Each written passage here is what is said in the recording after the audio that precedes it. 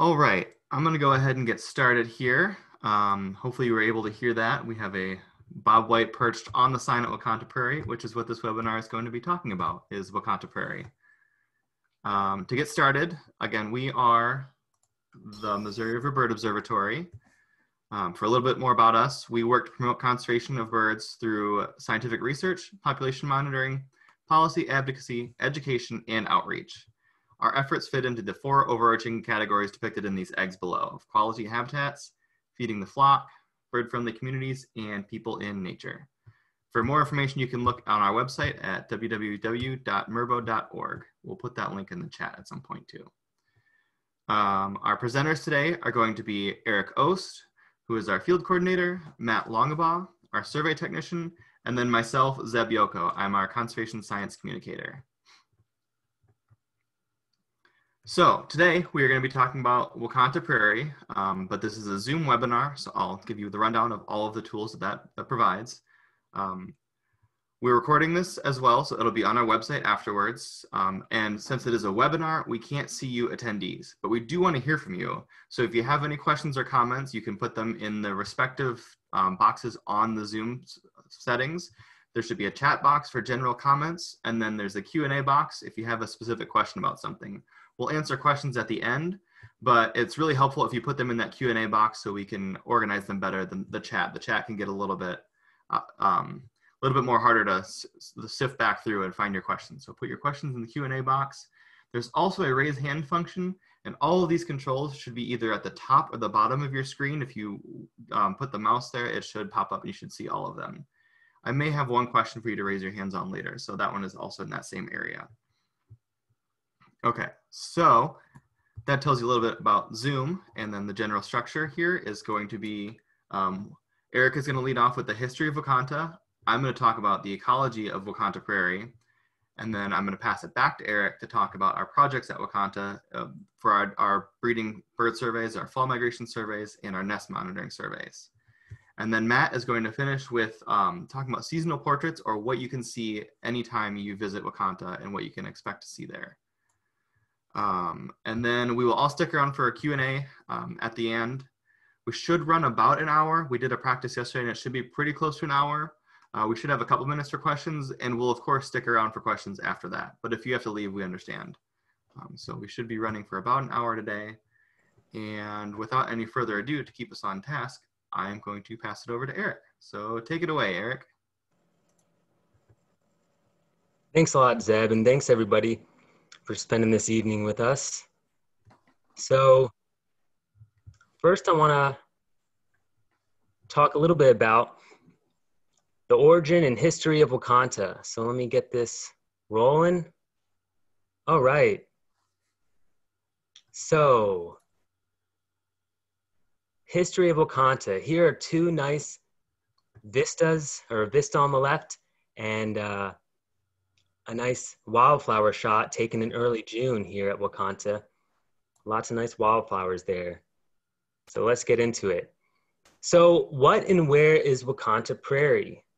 So for those that don't know where Wakanta Prairie is, I made this map here on the right-hand side of the screen, and this orange little rectangle or square is where Wakanta is in relation to the state, and then this is the Wakanta boundary here. So you can kind of see it's in southwest Missouri, but we'll get into some more details in a moment. So just a brief background, Wakanta Prairie is the largest easternmost tallgrass prairie in North America. And now after a new acquisition, it's at around 3,300 acres. And so what this means though, with largest easternmost tallgrass prairies, east of Wakanta Prairie, there's no tallgrass prairie that's larger than it. So it's pretty remarkable. And it's the second largest prairie in the state of Missouri, behind Prairie State Park, which is a little bit, just a tad west. So we just beat it out by having it a little bit further east. So it's an upland prairie on the edge of the Ozarks. And as you can see in this map here, this green kind of indicates the Ozarks, and Lake of the Ozarks is right around here. So it's just on the edge, and so it's pretty hilly. And to help signify that, you can imagine all these little riparian areas with more vegetation, these woodier trees. These are all the draws and lower parts of the prairie, and all the other parts are kind of the peaks. So it's pretty hilly, and also as evident of the photo I showed you the last slide.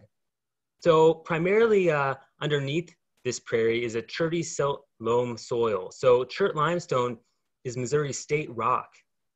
And you can see right here, this is a limestone quarry that's right around El Dorado Springs.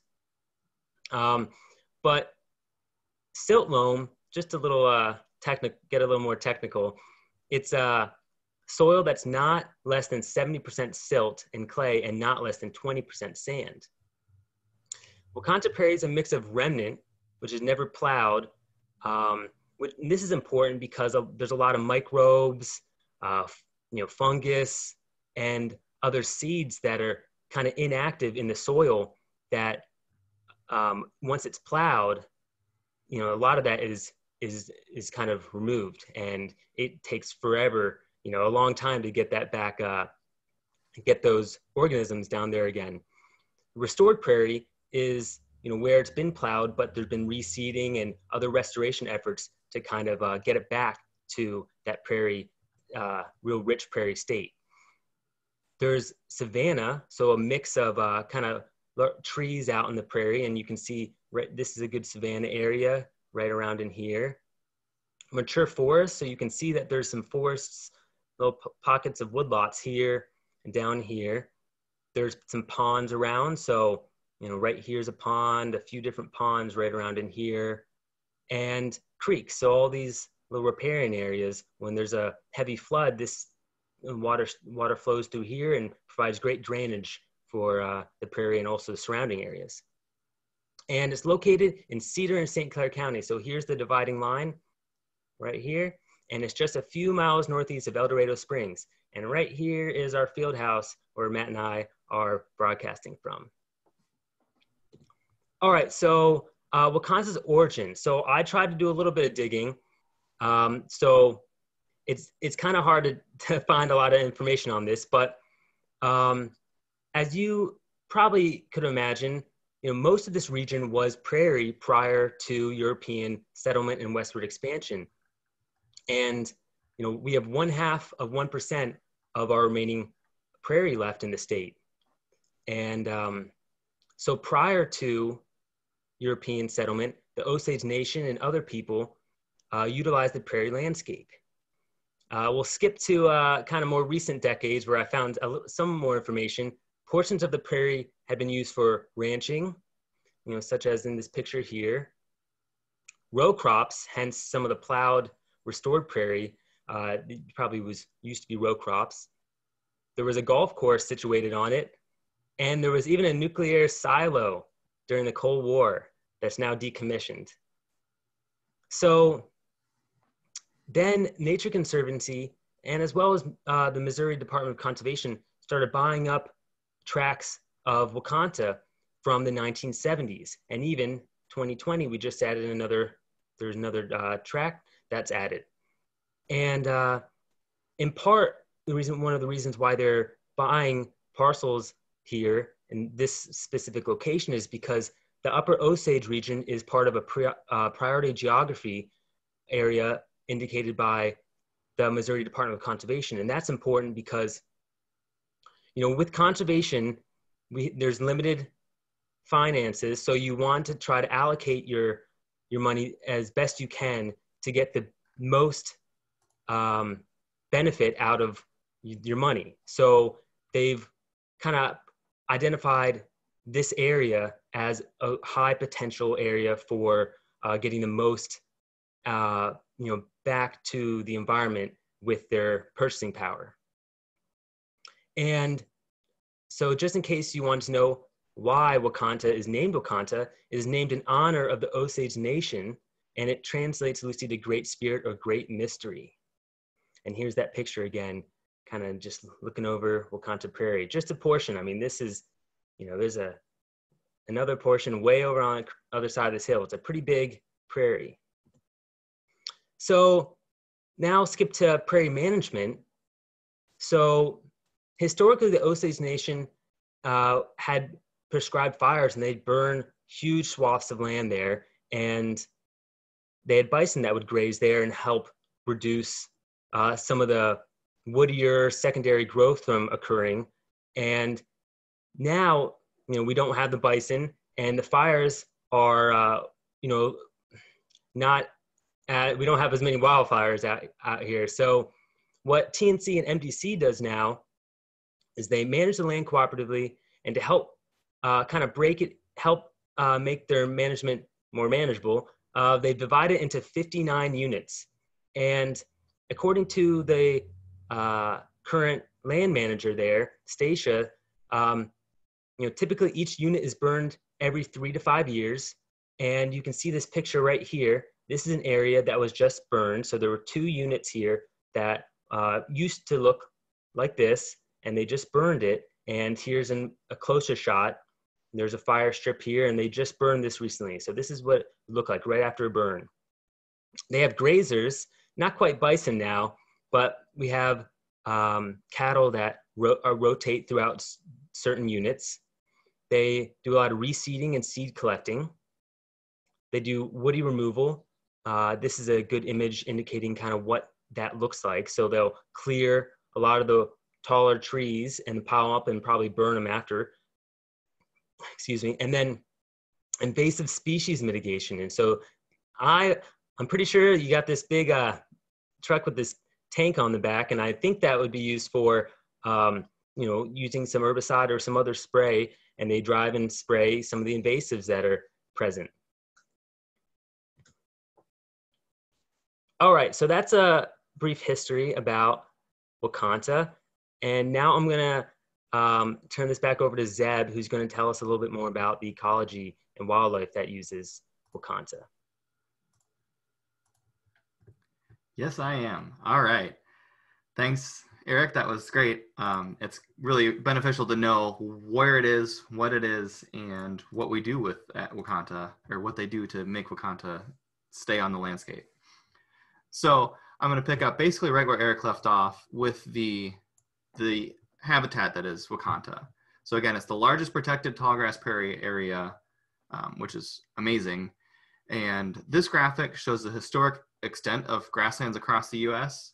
I should clarify too, in the U.S. we call our grasslands prairies, though the terms can be used pretty much interchangeably. So there are 3 different types of prairies. You've got the tallgrass prairie, which is all of the blue teal here. It's the easternmost part of the grasslands. And then you've got a transitional habitat, which is the mixed grass prairie. So it's got some of the tall grasses. And then in the dark brown here, you've got short grass prairie, which is some of the shortest grass. The name fits, it's the shortest grass, and it goes all the way up to the Rocky Mountains. And that's basically where the end of the grasslands occur in North America.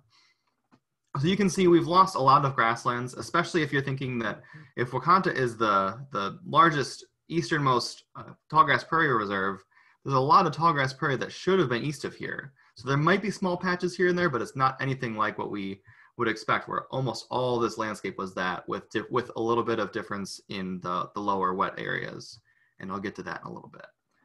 One other classification for grasslands, the 3 major prairie types can be broken into a little bit more specific ecosystems.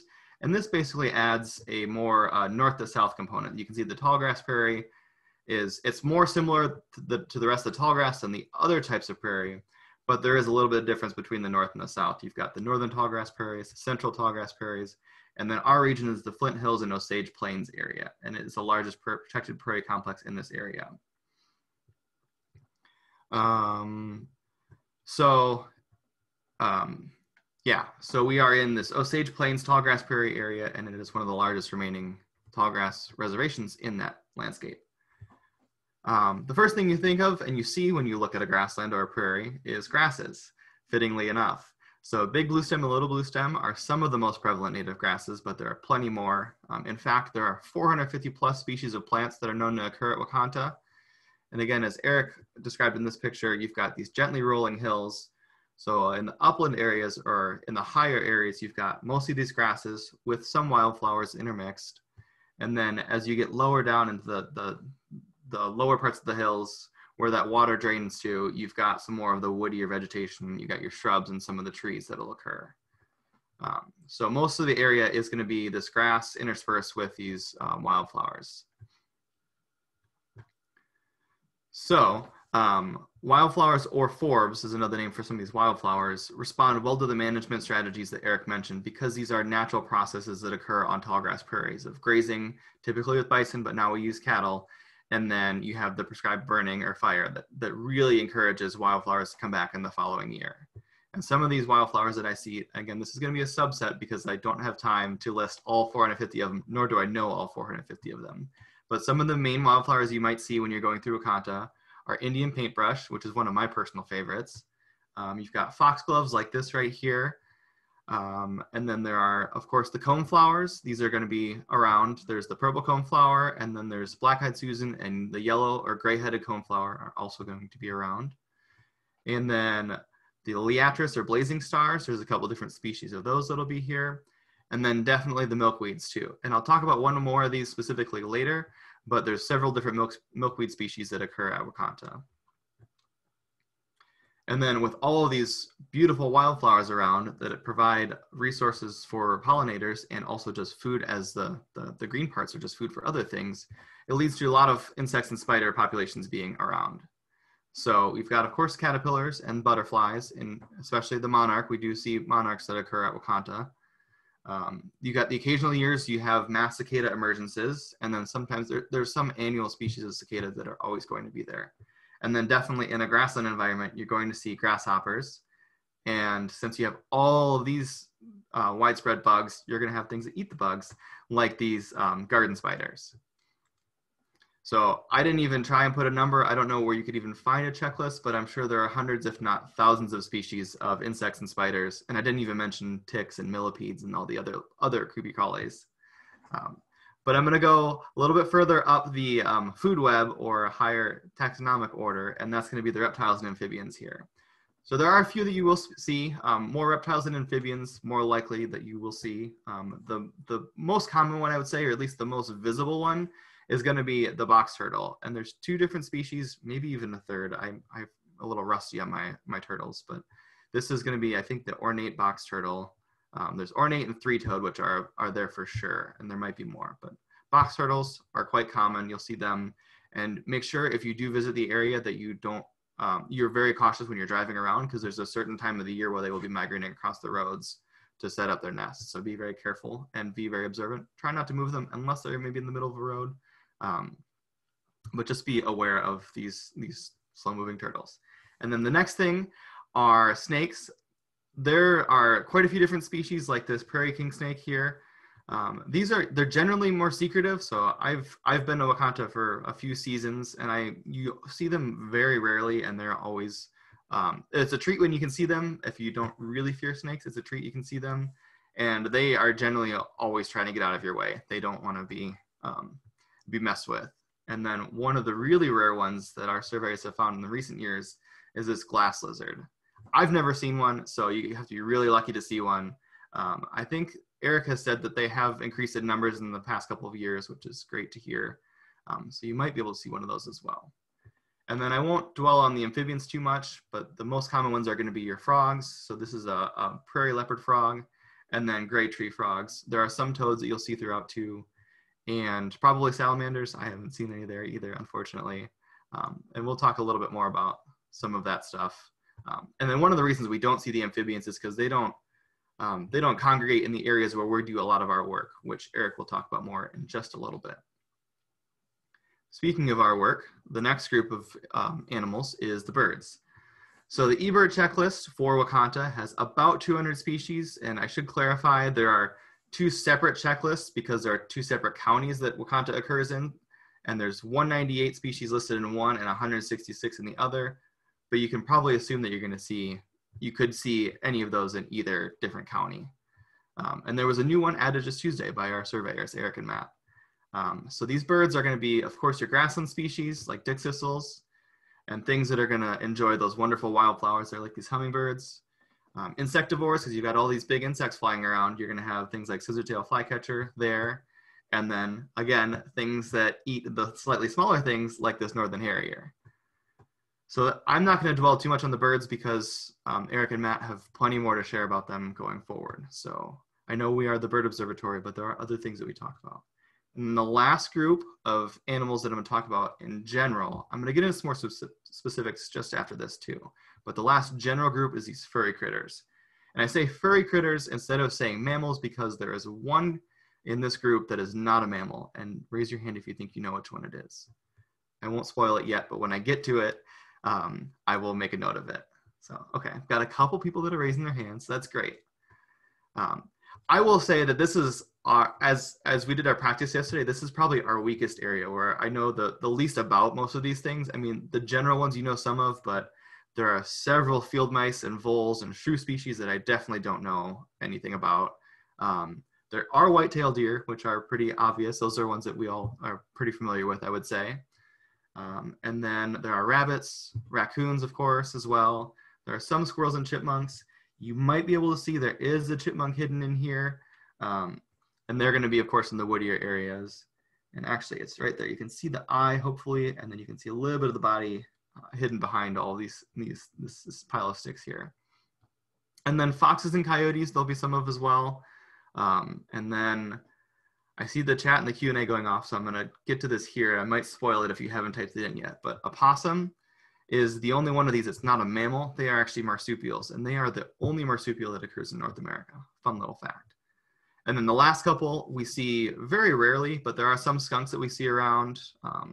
And then badger, I've heard of, when I was down there, there was somebody that had trapped one right next to the property. And then Eric and Matt made sure to let me know that there are bobcats that they have seen around too.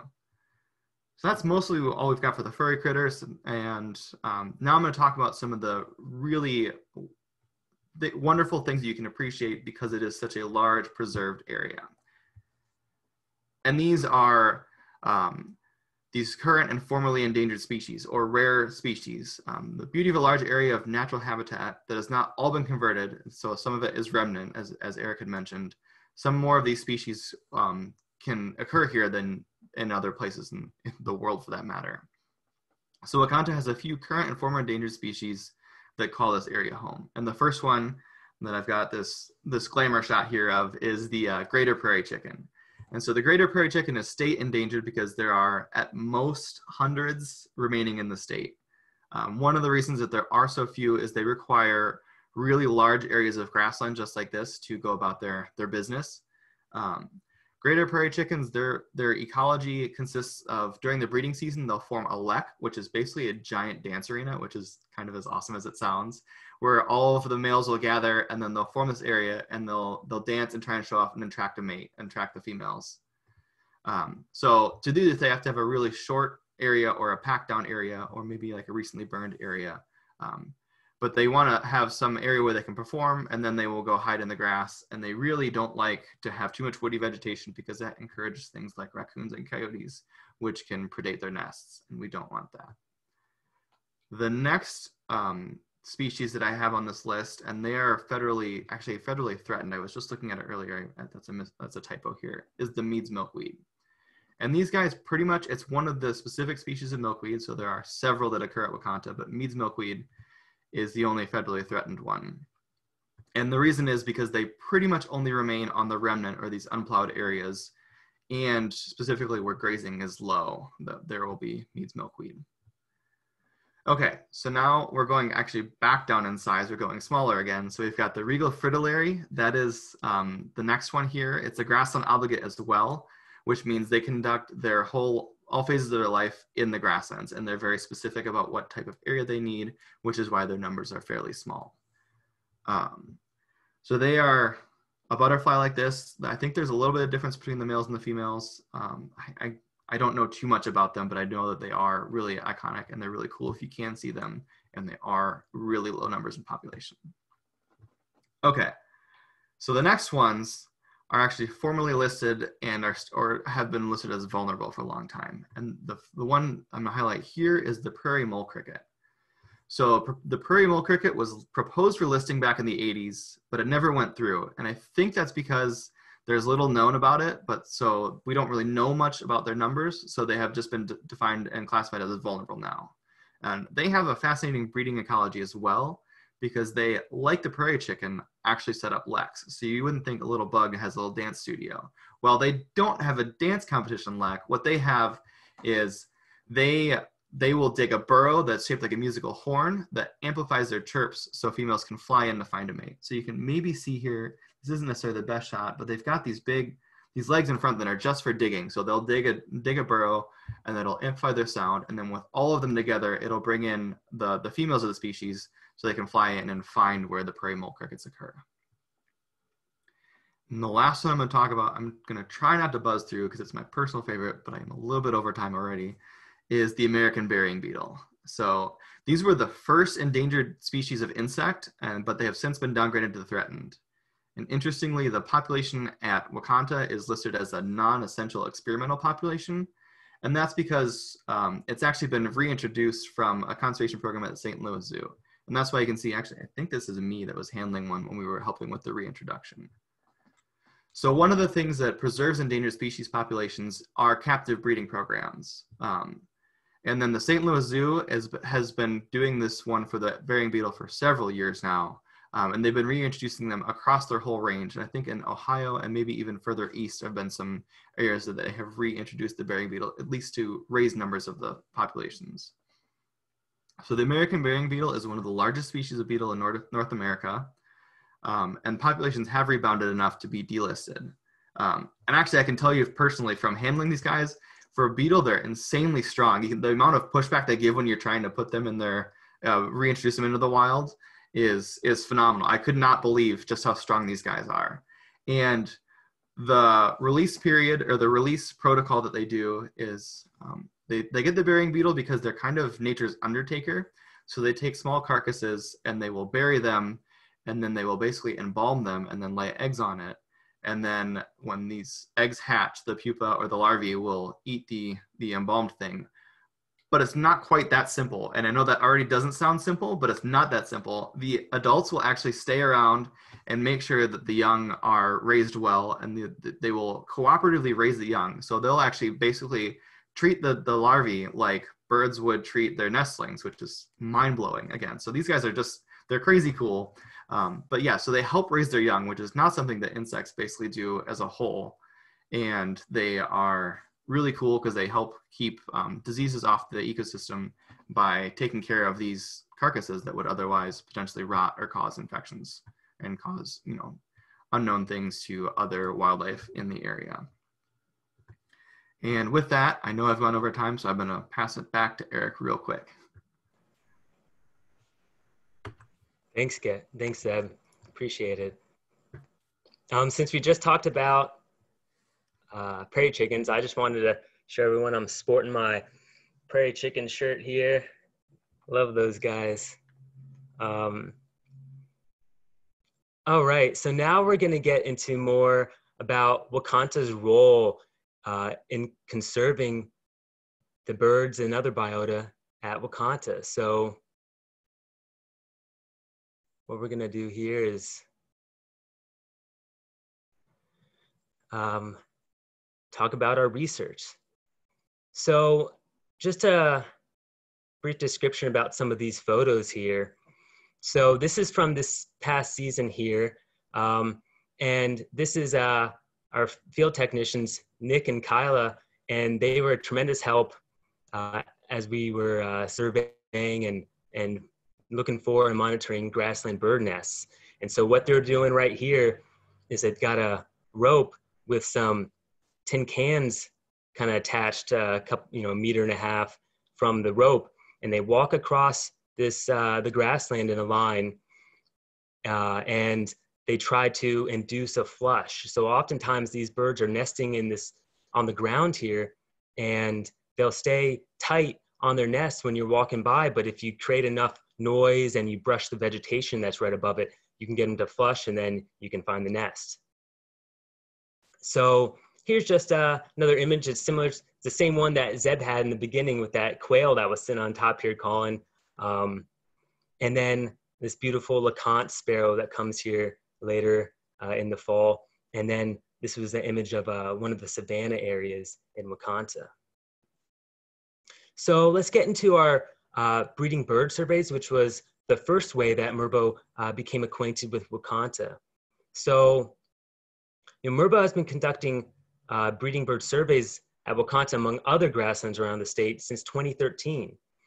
And the purpose of our surveys are to monitor trends in populations over time, and then also to examine how certain species might move about the landscape based on land management applications. So I showed you that photo of the burn, and once we go through a survey, we have a better understanding of what's using that and how many numbers before the burn, and then what's there and what numbers after the burn.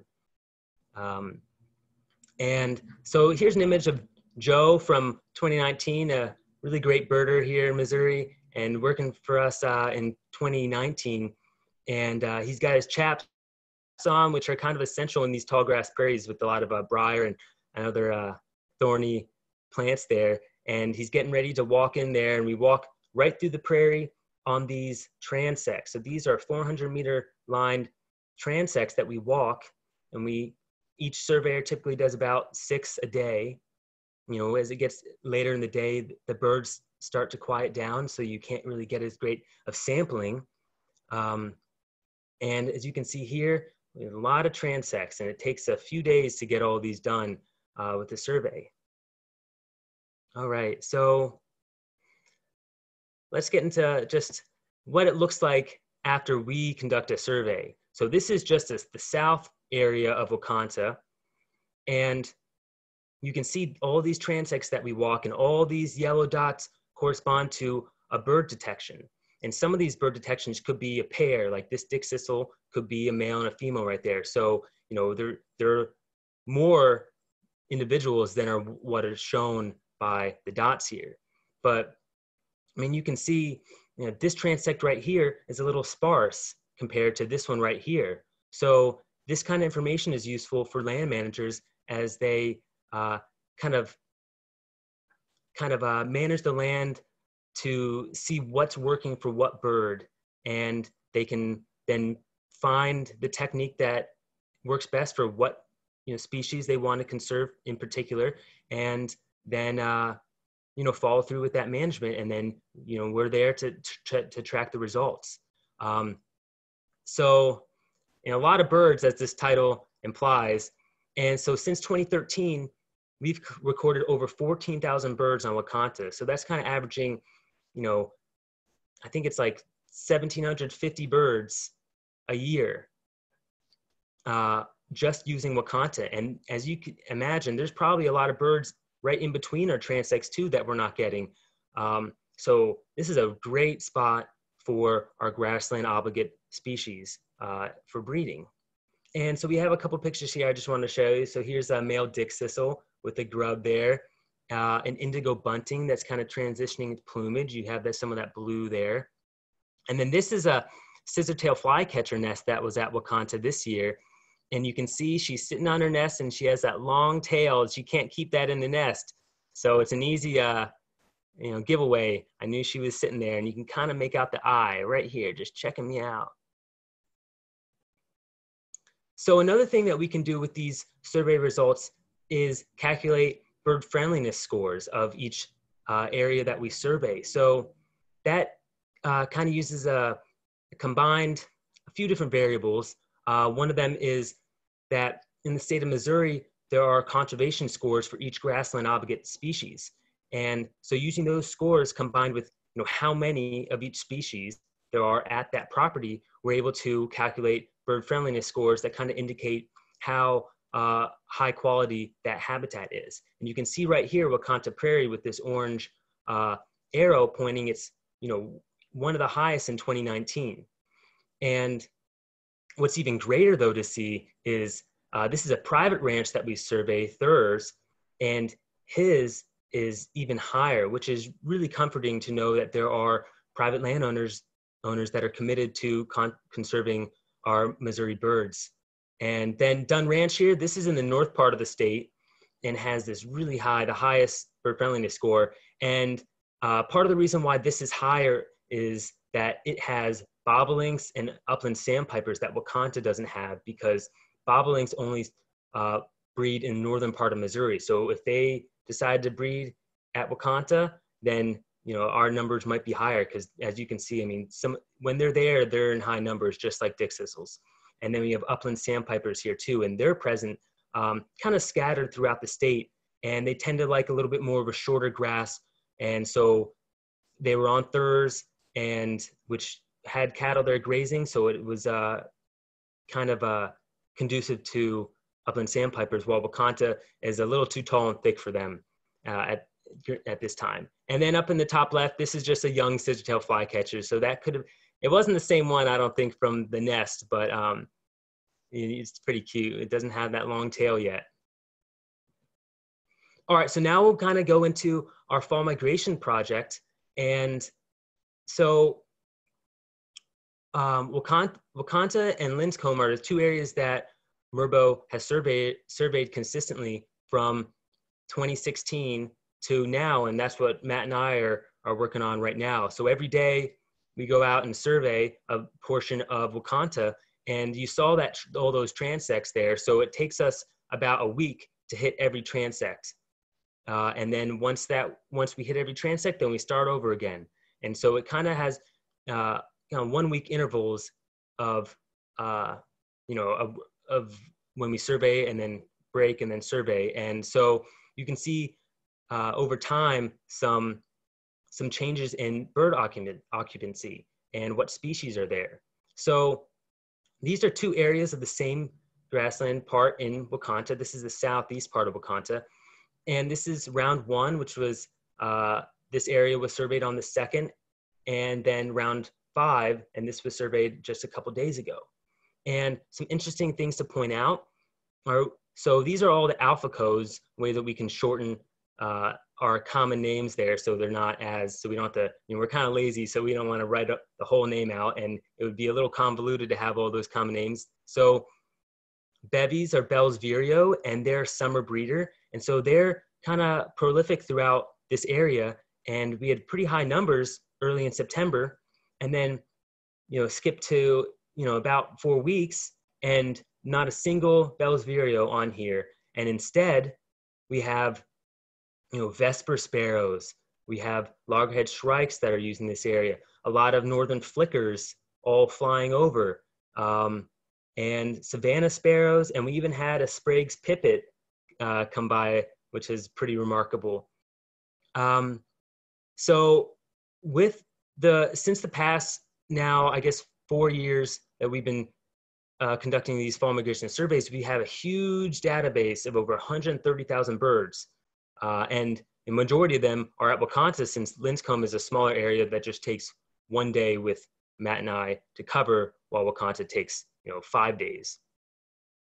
And so why we're doing this, why we're participating in these surveys are, it really helps us with understanding timing of when certain birds are leaving their summer home, and when are the migrants coming through, and when are the wintering birds getting here and kind of setting up a territory, and then occupancy, and what numbers are these birds using the prairie, and of course then management. This area was that same area I showed you that was burned with that image overlooking. I was kind of up here and I was looking down, and this whole area was burned. Hence, oh, sorry about that. Hence all the Savannah sparrows and Vesper sparrows. And there was even, if you saw on Facebook, the little quail, covey of quail that was scurrying across the prairie, that's right here. And so, if this wasn't burned, we probably wouldn't have had those species there. So it's good to show immediate responses to the birding community there related to management. And then of course, climate change. Over time, as we've been conducting these surveys, are we seeing any differences in when these birds are getting here? Or, so bobolinks, they might come over here early September, we've had them, and then they're gone. They're kind of leaving now. We're getting fewer and fewer, but has that changed since 2016? And it's just something to consider as we continue these surveys as a potential influencer to these migration patterns. So here's some fall migration result examples. And so I won't get into the weeds too much about this, but I think it's worth showing. So in summer, when we're doing our breeding bird surveys, primarily we're detecting these birds by singing. So we're hearing a lot of singing males, cacophony of sounds throughout the prairie. But in fall, a lot of these birds aren't singing, and we're just hearing little call notes. And that's really evident by this pie chart here, showing that calling is kind of the largest way that we detect these birds. And so Matt and I and other surveyors, we really have to tune into these bird calls and practice these calls because, let's see, I think I have a couple calls on here. Let's see if these will work. Might have to turn up. So hopefully you can hear that. Could you hear that at all? Not really. Yeah. Anyways, they're just really tiny little peeps. Little chips. All right. Well, I just added them last second as so that way I didn't have to try to make those sounds myself. But these are just some examples of some of the birds that we're seeing out there, like this sedge wren, Lincoln sparrow, and swamp sparrow. And you wouldn't think about it, or you wouldn't kind of instinctively think that swamp sparrows are present on the grassland. But as you see here on this graph, which shows number of detections on the y-axis and then the dates that we survey, September 1st to mid-November, you can see swamp sparrow right here, which is the gray color. It's a huge bulk of our detections of key grassland fall birds. And so it's really interesting to know that despite being a grassland, these swamp sparrows really love that tall, kind of rank, wet grassland. And because we have all that tall grass, I mean, it gets dewy every day. And I think Matt can tell you it's wet every day we go out there. And so these sedge wrens and swamp sparrows love that. But this graph just highlights, when these birds are coming in and arriving at the prairie. So, sedge wrens, they'll be up in northern Missouri, so they don't have to come far. And they're here throughout most of our surveys. And then they have a big spike in October or early October, and then kind of taper off.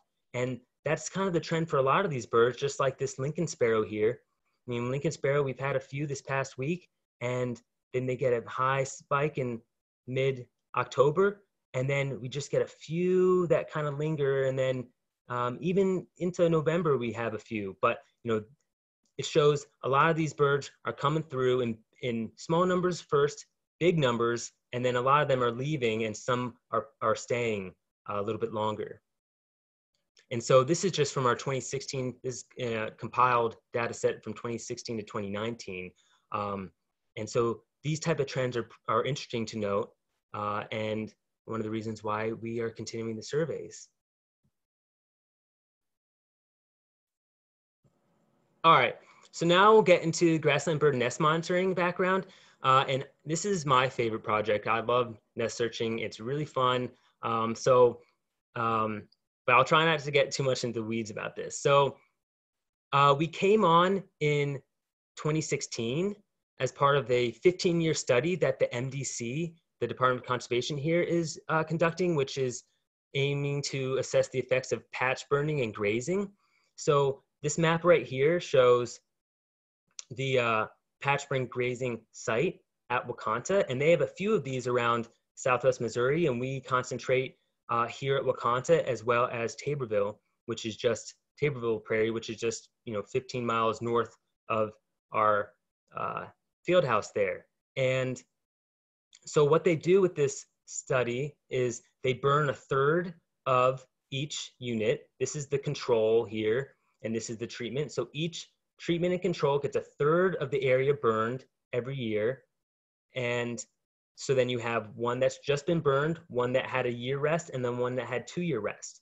And then the same application goes to the treatment area, except in the treatment area, they have cattle grazing there.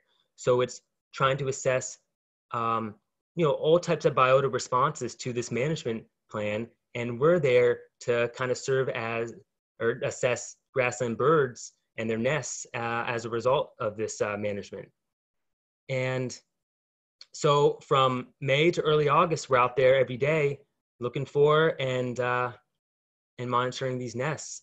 And this is just another image of Nick and Kyla, and we have our sticks that we use. These are just lightweight extendable fishing poles that we'll use to kind of induce flushes similar to the rope that we used in that previous image. And so we'll walk in a line and we'll kind of wave the stick back and forth across this vegetation, because as we're walking, some of them will just sit tight on the ground.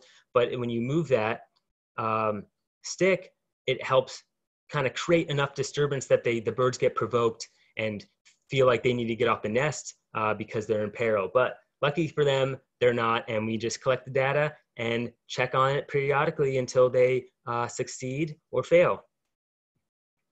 So we'll get into a little bit of results, and I don't want this to be too overwhelming. It's relatively simple, and I'll break it down for you a little bit. So I've kind of extracted just the Wakanta data, and we've been conducting our nest monitoring project at Taborville a little bit more, and it's also a bigger site. So we have probably, maybe 60-something% more nests there, because we're about, maybe 800 nests or so. But anyways, this is kind of a breakdown of all the species nests that we've found and monitored at Wakanta.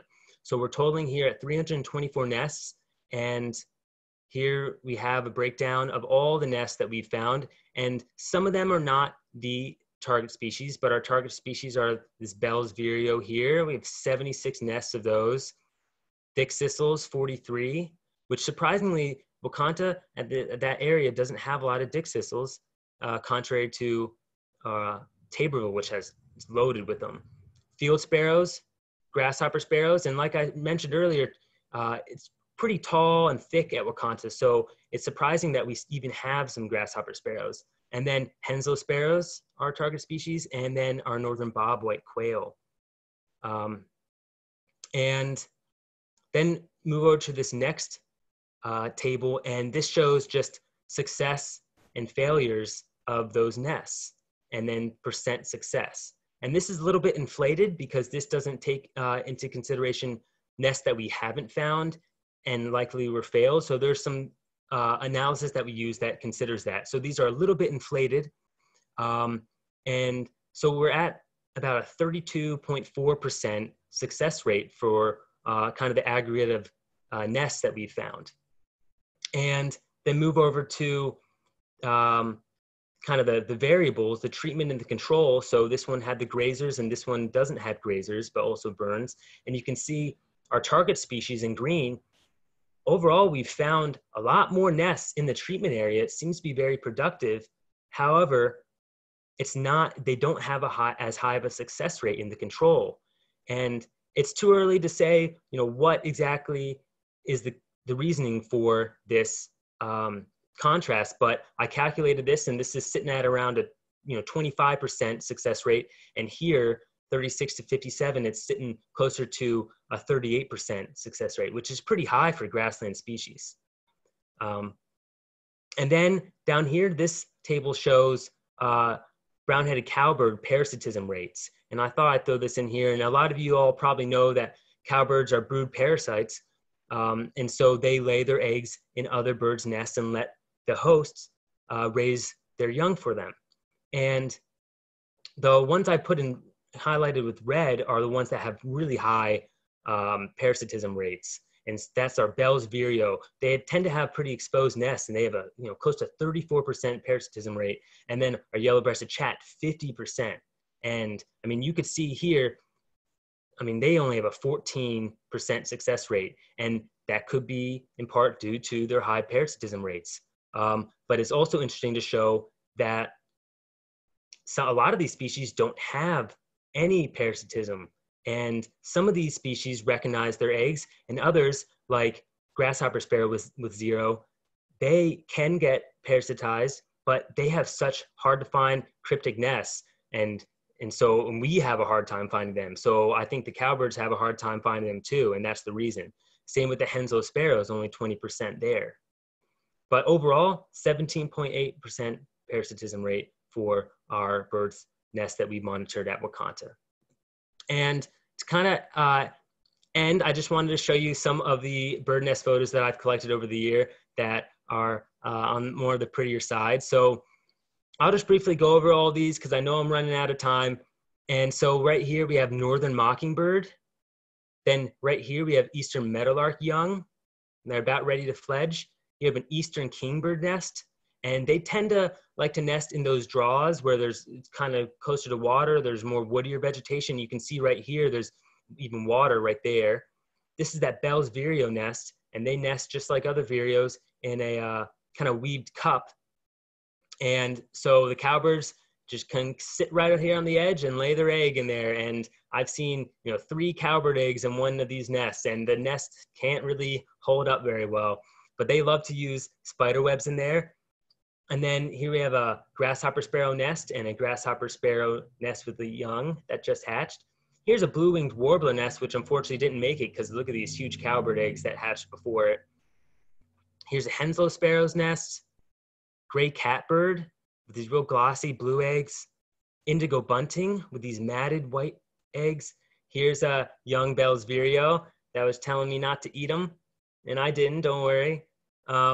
Then we have American goldfinch nest here, and 6 eggs in this cowbird egg, and it's real interesting to look at how the difference between cowbird egg coloring and in general just egg colors and patterns that vary within species are pretty interesting that I've noticed kind of anecdotally. We have a dick thistle nest right here, a field sparrow nest with a young field sparrow that's kind of resting its weak little neck on its brethren there. And then we have a red-winged blackbird nest that this is kind of characteristic of other blackbird eggs where they have those like paint kind of splotches, like someone just had a paintbrush and threw paint on it. And here's hatching dick thistles. And then here's yellow-breasted chat. And of course, look at these cowbird egg right there, but really nice looking eggs. All right, that's all I've got here. So I'm gonna pass this off now to Matt. And thanks for sticking with me, guys. I hope we didn't rush through and talk too much.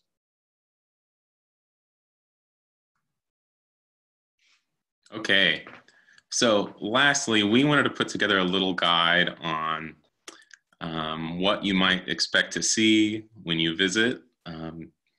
Because I don't know, I have really have grown to love Wakanta, and I certainly think that it's underappreciated. So spring, one of the things that really struck me when I first started visiting Wakanta was the bird diversity. Just over the past few days, we've had, 10 or so warbler species, Canada warbler, palm warbler. I had a northern parula today, orange crown warbler.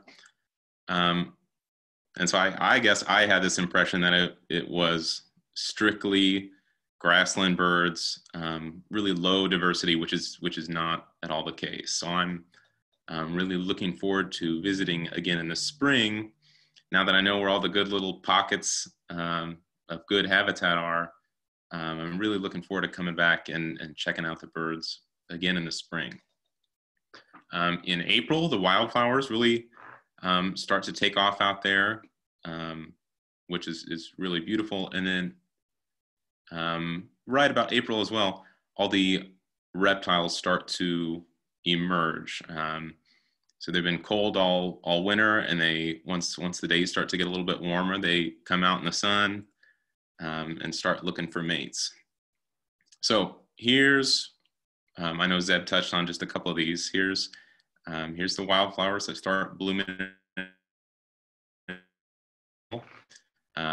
Shoots is a perennial favorite. So these shooting stars that grow out on the prairie are much larger and more robust than the same species if it were to grow in woodland. Indian paintbrush, like Zeb said, is one of my favorites as well. This is partially parasitic. So this Indian paintbrush likes to latch onto the roots of little bluestem And then this camas and bergamot are great for pollinators. Like this ruby-throated hummingbird that loves to visit all these wildflowers out on the prairie. And I like having hummingbirds at the feeder as much as the next guy, but seeing, 30 a day zooming and zipping on all these little wildflowers across the prairie was really, really incredible. Here's some of the herps that start coming out in the spring. There are definitely multiple species of water snakes on all these little ponds. Ornate box turtles and three-toed box turtles. There's not good habitat to support cottonmouths, so I wouldn't necessarily be worried about cottonmouths out there. Copperheads, maybe, kind of around the fringe where there's a little more woodland. Rattlesnakes are unlikely too. So I would be aware of venomous snakes, but definitely wouldn't be worried about them, which is why I'm picking all these guys up. So there's great habitat for milk snakes. This bull snake here is Missouri's largest snake. So these get about 6 feet long. And this thing is just all muscle. This thing was hefty. We get Great Plains skinks out there, broad-headed skinks. So it's definitely not, I never worry about the snakes biting me. I get bitten messing with these skinks way more than anything else. Whoops. Summer. So summer is a good chance to see some of these target birds that Eric was talking about. It can be tricky to find yellow-breasted chats like this guy, or Bell's vireos, and some of these little grassland sparrows in other habitats. So it's summer kind of has a reputation for being the doldrums of birding, but doesn't have to be that way. I've really loved, coming out and taking pictures of the henslows singing away in the middle of the summer. This is Bell's vireo. Gray catbirds are out there. They make a sound like a little kitten. And some of these are pretty secretive too. So it's a good chance to see some kind of secretive birds. Eastern towhees are singing out there. They're pretty timid. So good place to visit in the summer for birding. This is the henslows, like Eric was talking about. This is one of our target species. Henslow's sparrow has been declared at risk in seven different states. So it's a tricky bird to find, really particular habitat. So birders come from all over to try to get their Henslow's sparrows. So I would encourage anybody to come out in the middle of the summer and see some of these Henslows singing away. They have a really subtle kind of insect-like song that's really bizarre, but really cool. Fall, we are coming up on LeConte's sparrow season. So this is a LeConte's sparrow that start showing up early to mid-October. So there very well could be some out there right now. Is the pumpkin spice of fall birding. So I'm always really looking forward to when these LeConte sparrows come through, and they don't hang around long. Part of why LeConte sparrows are so sought after is because they only hang around 4 to 6 weeks and they're off. So you got to get out to the grassland to see some of these really beautiful little Halloween birds. Reptiles start to kind of emerge again in the fall. They take a bit of a lull in the summer as well. When the days start getting hotter, some species of reptiles start getting increasingly nocturnal. So in the fall, when the days start cooling down a little bit, they come out more during the day. So it's another good chance to go look for snakes and turtles. Wildflowers too, you know, there are different species of wildflowers bloom at different times. So fall is still a good time to go look for wildflowers, and then butterflies. There's more wildflowers. So here's our monarch butterfly. I've been seeing a gob of them. Well, I guess up until a couple days ago, I was seeing a gob of them on all the wildflowers out at Wakanta.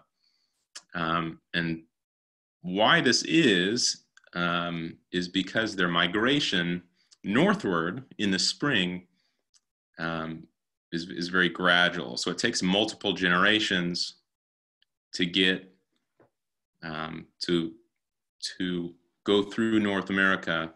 It takes multiple generations. And then on the way back home, it's a straight shot. It's one generation. So the same butterfly that was at Wakanta or at Iowa or wherever on the Great Plains flies a straight shot back down to the mountains of central Mexico. So we get this huge influx of monarchs out on the prairie all at once. Is a sight to behold. And then winter. So our summer sparrows are pretty small. Most of them, you know, field sparrows and lacons and grasshopper sparrows are all pretty tiny. And then in the winter, we get these bigger sparrows, like this Harris's sparrow. White crowns is a fox sparrow. So really, just in general, Wakanta is a great place to go see many species of sparrows, and then raptors as well. So this is our red-tailed hawk. This is a juvenile here. In the winter, however, all of the subspecies that breed across Canada, all of the subspecies of red-tailed hawks, kind of disperse down into the United States. So during the summer, where we might only get one subspecies of red-tailed hawk, in the winter we'll get several, and they like that open area. So Wakanta is a great place to see a really diverse selection of red-tailed hawks in winter, but this also applies for several other raptors. Northern harriers kind of do the same thing. Rough-legged hawks. Wakanta is great habitat for rough-legged hawks too. And then snowy owls. I, for one, will be patrolling for snowy owls out there this winter. They only follow that pattern on certain years. They call them eruption years. So we had an eruption year a couple years ago. So it's not a for sure thing, but Wakanta is appropriate habitat if we fall in one of those eruption years. What is erupting right now are these red-breasted nuthatches, which is about the last thing I expected to see surveying the prairie in September. In October were gobs of red-breasted nuthatches. So this was taken, I don't know, a week ago. Here in a couple slides, I have one that I took this morning. So these red-breasted nuthatches during eruption years all kind of bleed southward onto the Great Plains, and right now there's a million of them tooting away from the trees around Wakanta. And then frost flowers. So shortly after the first couple of hard freezes, kind of while the ground is still relatively warm, but the air is cold, there are a few species of native plants that will rupture kind of along the stem. This is all ruptured when it freezes, but the ground is warm enough that the roots continue to send up sap into the plant. So this sap freezes as soon as it hits this cold air and kind of creates these ribbons of really thin ribbons of frozen sap that form around the base of a few species of the plants out of Wakanta. Really beautiful. And then after a few hours, when it warms up just a little bit, they disappear. So when is the best time to visit Wakanta? Anytime. I am convinced that there is never a dull day out there. Today, I was surveying a newly acquired tract kind of on the north end of Wakanta. That was all pasture, but I had several species of warblers, like I said, red-breasted nuthatches. There's always northern bobwhite quail out there, goldfinches galore. This is the red-breasted nuthatch from this morning. Was just tooting away up in a little tree on my survey. And then this is a palm warbler from yesterday. So I don't know, something I've learned from surveying for MRBO over the past couple of years is that there's never a dull morning. If you be on the lookout, I've absolutely found something interesting every day. And then here's a little grasshopper sparrow. So that is all I've got. All right. Thanks, Matt. Thanks for bringing it home. Okay, so we have gone a little bit over our time, but we're still going to stick around for questions. And I will also remind you, if you do have to go, we are going to record this, or we have recorded it, and we are going to put the recording up on the website eventually, so you can check back for questions later. We have a couple of questions that have come in, and Eric has been diligently answering some in the chat. So we will get through some of these questions, and if you have any more last-minute questions or comments, feel free to keep typing while we talk. So thanks again for joining us. I'm going to start off with some kind of, I guess we'll go kind of rapid fire here for some methods questions for you, Eric. So the first one was, how long does it take to survey a single transect? Yeah, so I would say on average it takes about a half hour to cover a transect, but it tends to vary because in the earlier part of the morning, it's just birdier. It's busier, there's more bird activity, and so there's a lot more time spent, looking down on our phones, which are how we record all those birds and plot them. It just takes more effort to capture and record all those birds into your phone. So it tends to take a little bit longer, 45 minutes, sometimes an hour. And then later in later in the day, then it dies down a little bit. Maybe the wind starts picking up and you can't detect as much. And so it, will go down to maybe 20 minutes, but it tends to average out into a half hour. And so that's why we do our kind of about 6, maybe 7 transects in morning, because, by the time we finish, it's 10 o'clock and then the winds pick up and then all the birds have kind of, waiting until maybe in the late afternoon to start being more active. Excellent. So yeah, that's perfect answer to it. If you guys were with us last week, the grassland ones are generally a little bit quicker than the wetlands ones, but it's about the same. It's the same procedure. If you can check back for that one, that's kind of how we do it. I was totally going to say something else to that, but yeah, so that's why it takes a week to do Wakanta, is because we try and match when the birds are active to do our surveys, so we're not just out there not properly catching what we see. The next 2 are about the nesting project. And so one question is, are you ever concerned about stepping on a nest? All the time, every day, every few minutes, I think about it. It's a constant struggle. And I don't know. I mean, I've never stepped on a nest knowingly, but sometimes when you're walking, there's just the whole grassland is, sufficient habitat to support nests.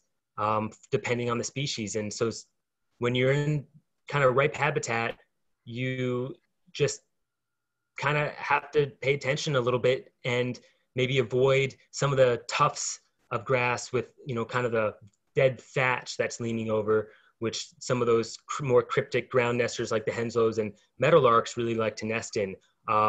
So I think it just takes practice, but like sometimes you're walking, I like to cover a lot of ground every day when I walk. And so I walk fast, and with the hills and how uneven the surface is, it's it's you can't walk gingerly all the time, and so I think about it the whole project. Yeah, and I know when I was doing my surveys too, you usually I'm always on extra alert if you do happen to flush up a bird right near where you're walking, because then you really wonder if there's a nest right next to that. Okay, next one with the nesting is success all or nothing? What if a few eggs are lost but some hatch? Is that a success? So in regards to hatching, we keep monitoring until they fledge. If some don't hatch, or if some are, maybe some are missing after another check, and there's just one young in there, it's still considered active until we check it and determine if it's, if they had fledged or not fledged. And so it's, as long as one host young is kind of deemed that it fledged, it's success. Yep, and that's based on, that's kind of the scientific consensus for nest monitoring, is if there is one successful hatch, it's considered a successful nest. That's what all of the scientific literature typically goes with. Okay, so Eric answered a couple of the questions in the chat about what time of year the controlled burns are. That's generally early spring or winter. Sometimes they do some in the beginning of the or late fall too. The white webbing on the Bell's vireo nest was spider web, actually.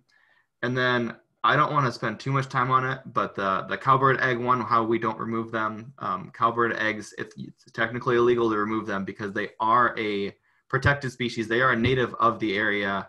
It's a ecological strategy to do brood parasitism. That's how they survive year to year. So you can't remove them. That's just how it is. Because they are a native species. They just happen to parasitize other native species. And then what other ones are in there? The indigo bunting nest. This one I actually kind of wanted to follow up with. You hadn't found very many indigo bunting nests, but I'm assuming you said because there's scrubby habitat that they tend to find, or they tend to nest in. Do they nest on the ground, or do they nest higher too? They nest kind of about like 3 feet up in vegetation. And this past year we found 4, and we found more at Taborville. Those were just at Wakanta. Taborville has some more woody areas that are included in the search area. So we do have more, but they're not as present. I mean, you can hear them singing all around in the draws, and they're probably, in those riparian areas, but those are off limits in our search area because they don't get the same management. Excellent. All right, so now I want to grab Matt for one question, and this one was, they were asking about the eruption years. Can you explain why it happens some years and not others? Do you want to address that at all? I'm not incredibly familiar with it, and I as far as I know, I think there's some debate actually as to why it happens. I think it's tied to food availability. I've heard for like snowy owls, after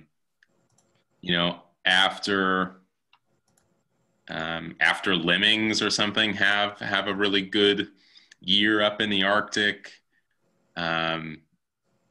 like the following year, since all these owls had all this abundant food, and then the following year, if there were fewer mammals, then all of these birds need to disperse to find food. The finches, finches and nuthatches, I'm much less familiar with, and I know it's really complicated. I have a really tenuous grasp on it. Yeah, I think that's a great answer for it. We know that they do this eruption, and so when things move out of their kind of normal range, or they'll just like move en masse into new areas. And as Matt said, it varies largely by species. Each one they have different ecologies. So like the owls have different things that they rely on than the nuthatches and the finches. I tried reading up the nuthatches, and I think it has something to do with, I think it was the insect populations in the spring causes some of their movement, but I don't think it's settled science either. But yeah, so a lot of the time we don't know. We just know there are some years that a lot of these birds move here in areas that they're not usually found in. Okay.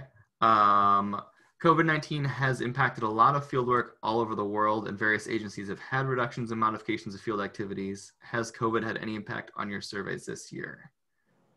Do you want to address that one, Eric? Sure. Absolutely, it has. We focused a lot more on the nest searching project since the two work sites are, with max 15 minutes from the field house here. And so we restricted our travel quite a bit. We didn't survey nearly as many sites as we normally do because we didn't want to drive, far and risk any type of, getting flat tires and having to go get it patched in some place or stopping at gas stations. Or, it's just a lot of uncertainty that's involved when you have to travel around. So we kept it within a 45-minute radius of the house and completed all the sites we could within the area. But to my benefit, since I love the nest searching project, we really focus on that and had a really successful year, and we just focused on the target species this year compared to the past years where we monitored others. And it was, it turned out to be real beneficial, all things considered.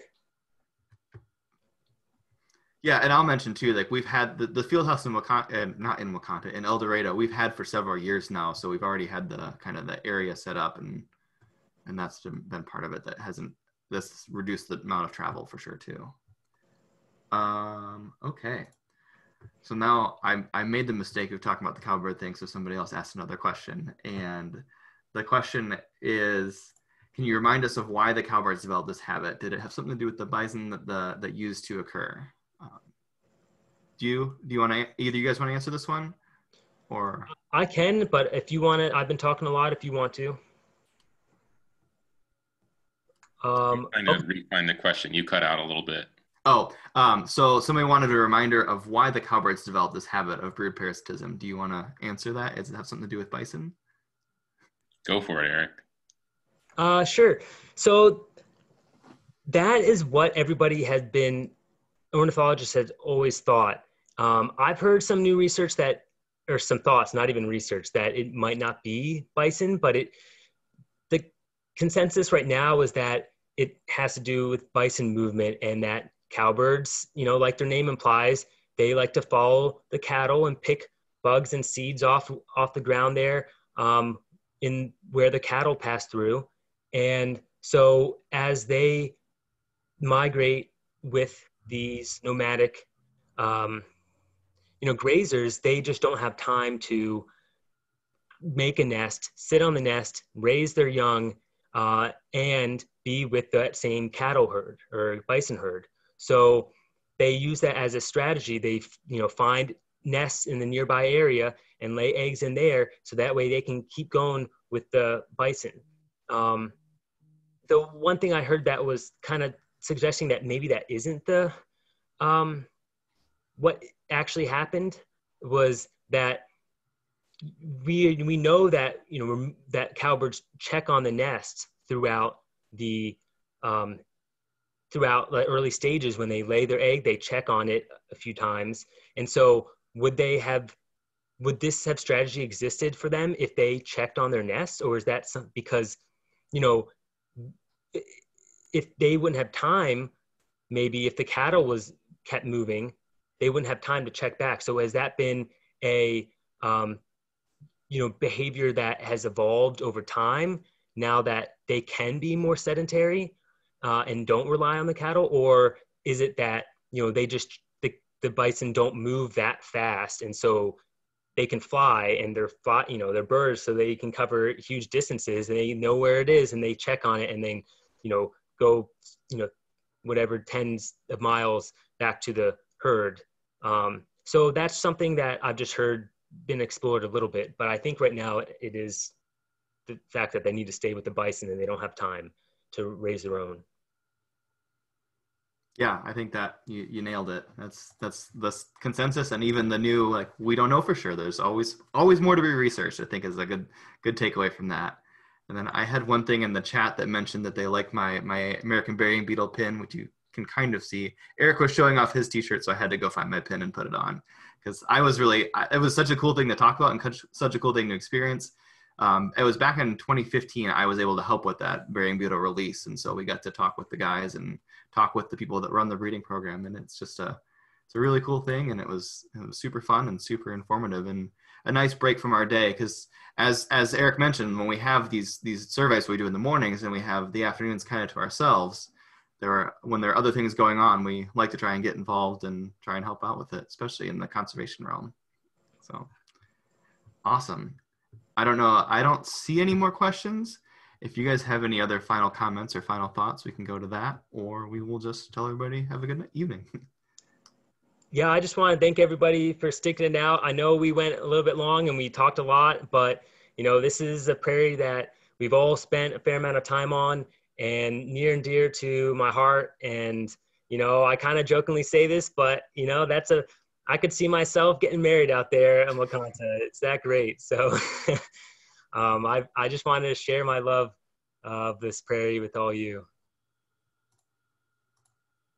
Yeah, thank you guys. Thanks for attending. It's a real treat to talk about that place. It's been really great. Indeed. I will just echo that. It was awesome. And again, thank you very much for attending, and stay tuned for our upcoming webinars and check out our website, and probably you'll get our emails too and everything. But yeah, thanks again. And I'm going to call it a night for us all. So see you next time. Bye, guys.